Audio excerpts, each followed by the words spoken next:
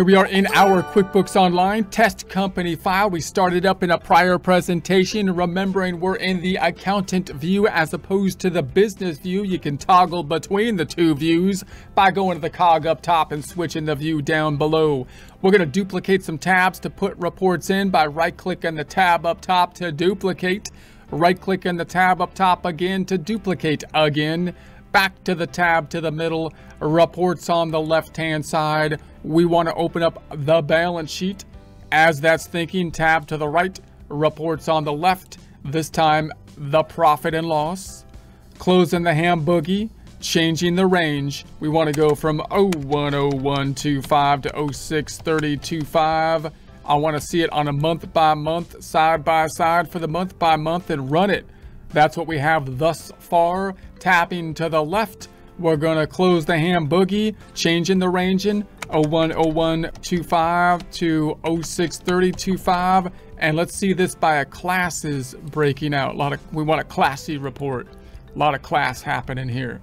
Okay, then we're going to go to the first tab. We're going to then go down to the projects on the left-hand side. And let's go into the projects. So we're within the projects. So let's recap what we've done thus far in our Excel worksheet because it's a little bit easier to tell the story. So we started with an estimate. We gave out the estimate. Total of the estimate was $100,000. When the job was accepted, we wanted a $10,000 down payment. So we didn't record revenue, but billed the client for the $10,000. And then we recorded expenses for the month of operation that actually started on month 2. And these were our actual expenses that we recorded. We recorded expenses for month number 3, and we recorded the related revenue, not in alignment with our billing structure, but rather in alignment with the percentage completion concept that we did with this calculation here. And then on month number 3, we did the same thing. We basically calculated our actual expenses, and then we had this percentage of completion, and now we want to be calculating or recording the revenue. So let's just recap. By the way, I did not record this last bit in our Excel worksheet, although we did do it in QuickBooks. So we'll record that here now when we did the work here, and we'll record that on, I'm going to say 331, and it's going to be cost of goods sold. For all the stuff that we did, material, labor, overhead, I'm going to put in the cost of goods sold for the 19 total, 19,527. The other side, let's add some more blue space. I'm going to need some more blue spaces. And let's just add one more for now, and then we'll add some more after. Okay, and then the other side's going to cost of goods sold. We just paid cash. Cash went out the door to get it done.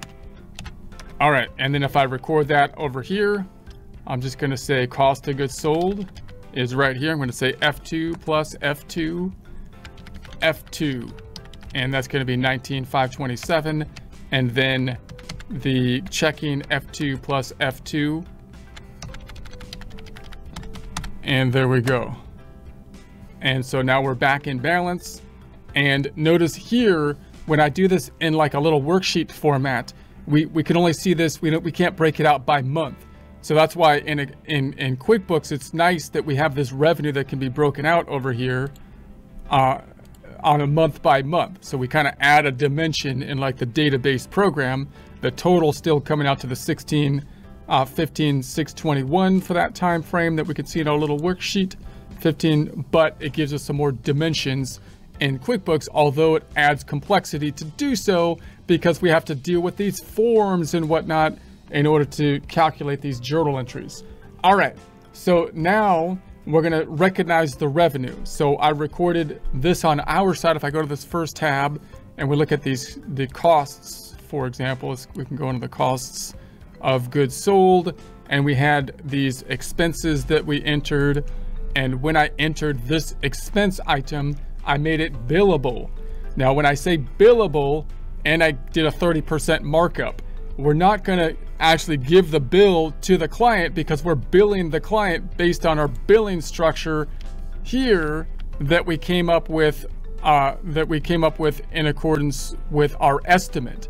So, but we are going to make it billable so that we can then record the revenue with an invoice, because the invoice is typically the form used to record revenue.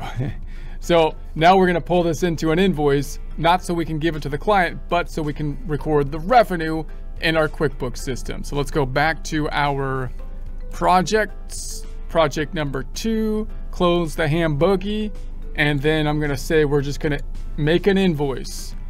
And the invoice is not going to come from the estimate, because that's what I'm using when I actually want to give the invoice to the client, but rather I'm going to pull in these billable items, which is going to help me to calculate the actual revenue on a percentage of completion kind of concept.